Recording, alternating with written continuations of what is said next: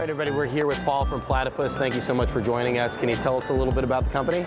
Yeah, we build robotic boats for mapping inland water. So a completely autonomous robotic boat that will either do bathymetric mapping, which is mapping the bottom, understanding how much vegetation you've got, what sort of buildup there is on the bottom, or water quality stuff, things like oxygen, salinity, temperature, and pH, that'll help you understand what's going on in the water. And all this data then helps you manage that water better and understand what's going on in your inland water bodies.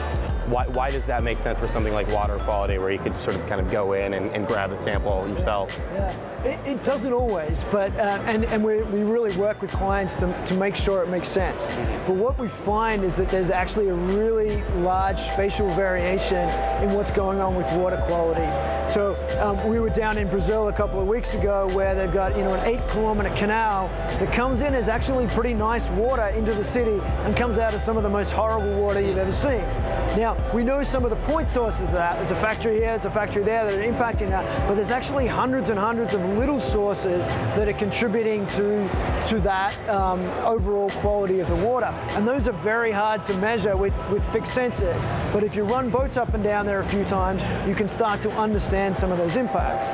So these are out in the world now? Yeah, we've got about 50 customers. We're around 6 continents, everywhere except Antarctica. Getting to see the world as we take the robots around and do things.